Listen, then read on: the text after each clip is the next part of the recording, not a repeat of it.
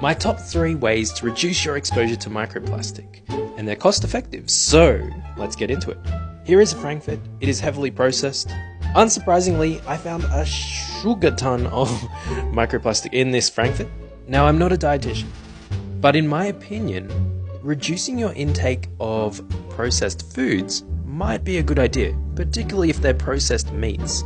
I believe there are plenty of affordable meats that just aren't as processed as this. Suggestion number 2, air dry your clothes. Mechanical shearing from a dryer actually produces a whole heap of microplastics. Air drying is also super cheap.